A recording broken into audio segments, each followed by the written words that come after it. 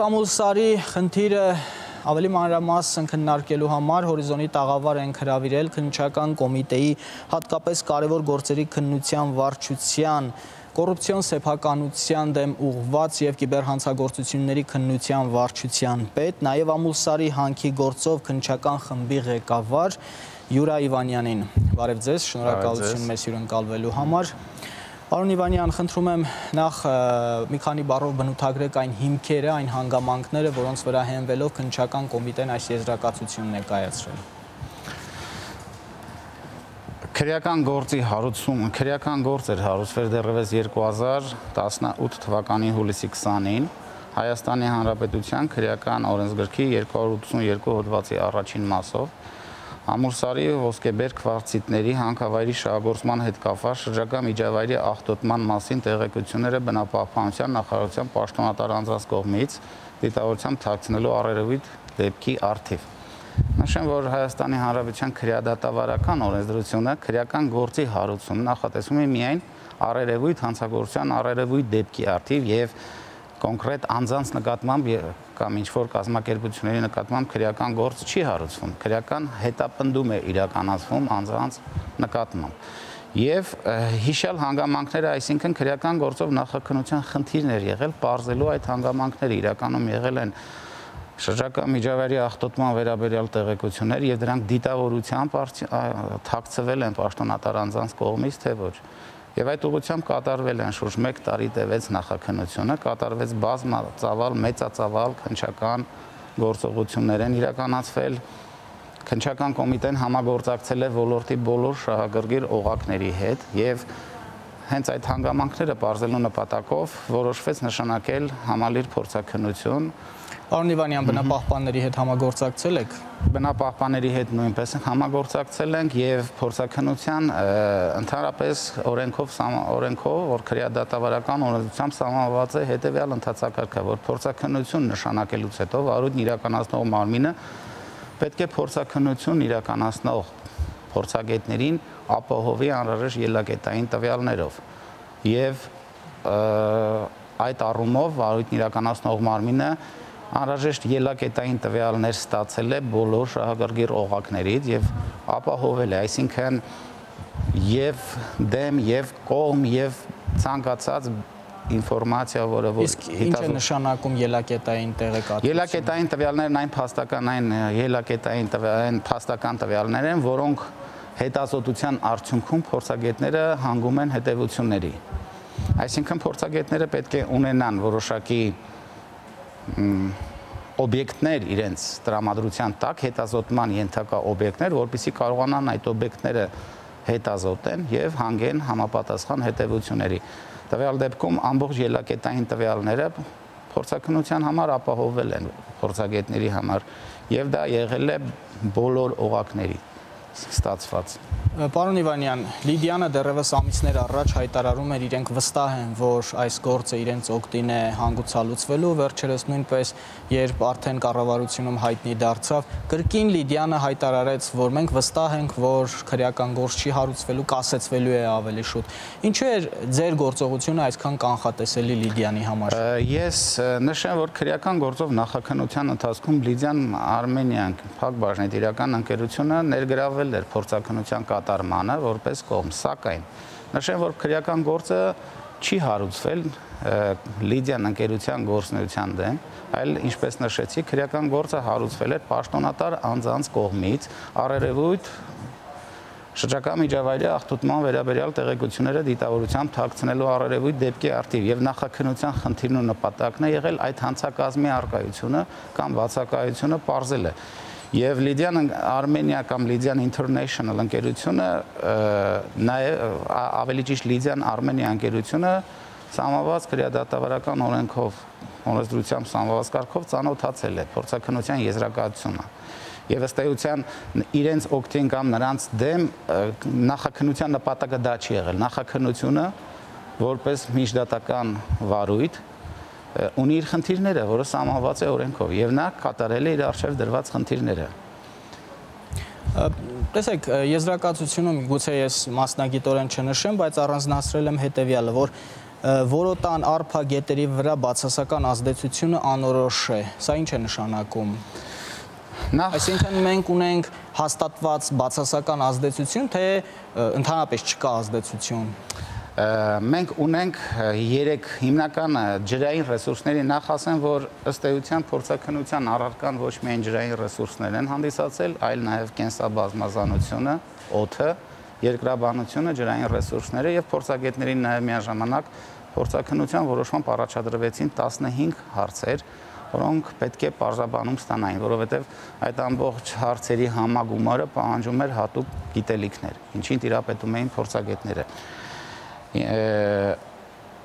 Ըստ էության 3 հիմնական խնդիր ունենք, որ դա առաջինը ջերմուկն էր, երկրորդը Սևանը եւ երրորդը տեղական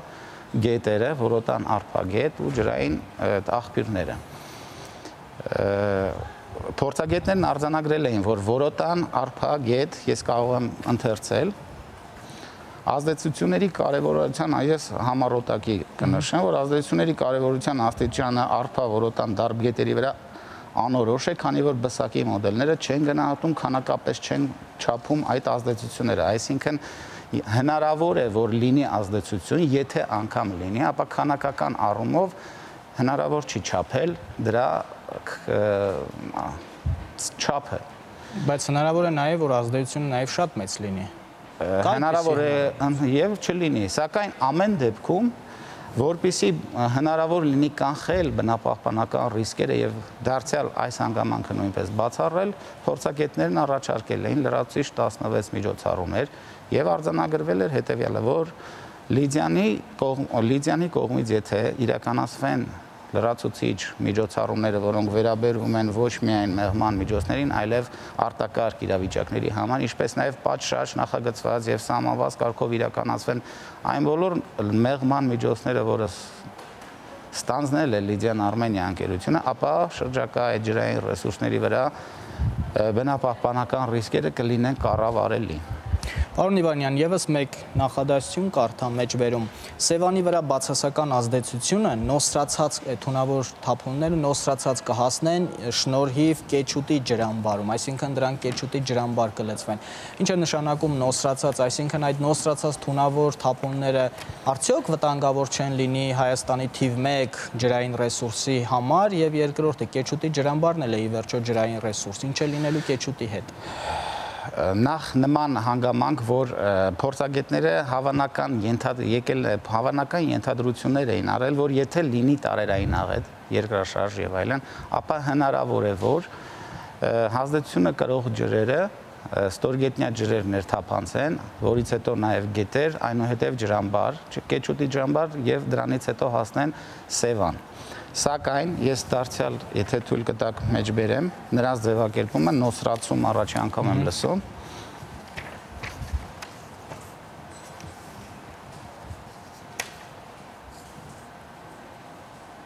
Երկրաշարժի դեպքում առաջացող պայմաններում ազդեցություն կրած ջրերի պոտենցիալ միախառնումը նախ կեչուտի ջրամբարի հետ, իսկ հետո կեչուտի ջրամբարի ջրերին է Սևանա լճի ջրերի հետ, հավանաբար չի առաջացնի Սևանա լճի կոնցենտրացիայի նշանակալի կամ նույնիսկ չափելի փոփոխություններ երկու ջրամբարներում հերթականությամբ նոսրանալու, լուծվելու եւ Սևանա լճի չափսերի պատճառով։ Այսինքն ըստ էության մենք նաեւ այն հանգամանքն են փորձագետները հաշվի առել, որ այդ երկու ջրամբար թափում են նաեւ այլ ջրեր եւ այնտեղ նոսրանալուց հետո դա հասնում է Սևան ու Սևանի արդեն չափերի պատճառով, որովհետև Սևան այլ գետեր, այլ ջրային ռեսուրսներ նույնպես թափվում են։ Եվ դրա կոնցենտրացիան չի լինի չափելի, այսինքն նվազ կլինի, այնքան նվազ կլինի, որ հնարավոր չի լինի չափել։ Պարոն Իվանյան, տեսեք, այս եզրակացության բազմաթիվ տեղերում նշվում է հավանաբար, միգուցե, այսպես անորոշ արտահայտություններ են նշվում։ Դրանք մի կողմից կարող են շատ բացասական լինել, մյուս կողմից կարող են ընդհանրապես բացասական չլինել։ Արդյոք դա այդ հավանաբար, միգուցե բառերը արդյոք հիմք են, որպեսզի քննչական կոմիտեն այսպիսի եզրակացություն կազմի։ Նշեմ, որ ինչպես քրեական դատավարության օրենսգիրքը նախատեսում է ապացույցների որոշակի ցանկ եւ այդ ապացույցները դասակարգված են։ Ըստ էության փորձաքննության եզրակացությունը հանդիսանում է ապացույցի տեսակ։ Ապացույցի տեսակներ էլ նաեւ քննչական գործողությունների արդյունքներում ձեռբերված փաստական տվյալները եւ այն բոլոր դատավարական ընթացակարգերի ապահովման ընթացքում ձեռք են բերվում փաստական տվյալներ եւ նաեւ դատավարական օրենսգրքի պահանջ է ապացույցները գնահատել ամբողջ համակցության մեջ իրենց համատեքստում, այսինքն վարույթն իրականացնող մարմինը ցանկացած ապացույց չի գնահատում որպես առանձին այլ ապացույցներից զատ։ Եվ վարույթն իրականացնող մարմինը ցանկացած ապացույց վերլուծում գնահատում է քրեական գործով ձեռբերված այլ ապացույցների համատեքստում եւ տալիս դրան գնահատական։ Եվ հետեւաբար փորձաքննության լեզուն է դա մասնագիտական, երբեմն մեծամասնամբ տալ հավանաբար է կամ ենթադրվում է, սակայն